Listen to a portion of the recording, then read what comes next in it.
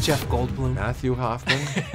You play the Grand Master in Thor Ragnarok. Yes, sir. But here's the deal. I think movie fans everywhere can agree that you, sir, are the Grand Master of movies. So I would like to take the time that I've been allotted to promote this film today and pay tribute to you and make today Jeff Goldblum Day.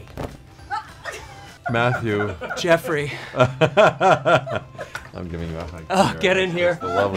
That's the loveliest thing that's ever happened to me in my life. I think that makes two of us. Now, here's the deal. If you can please take a look at the monitor. Yes, sir. Because your cast members have some words for you. They do?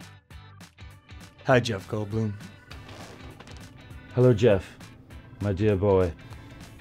Congratulations, Jeff. Oh, the times we've had. I want to congratulate you. Congratulations on your Lifetime Achievement Award. Thank you so much. Oh, come on. Congratulations on your Lifetime Achievement Award, dating back to Jurassic Park, when you talked about the drop in the Petri dish. Oh, thank you. I have always thought of Jurassic Park as just Jurassic Jeff. So yeah, I only have eyes for Jeff. They said that. Well, no, Mona Lisa, Mona Lisa. Jeff, I know that we barely know each other, but man, you just been around business for so long. Oh, that's so sweet.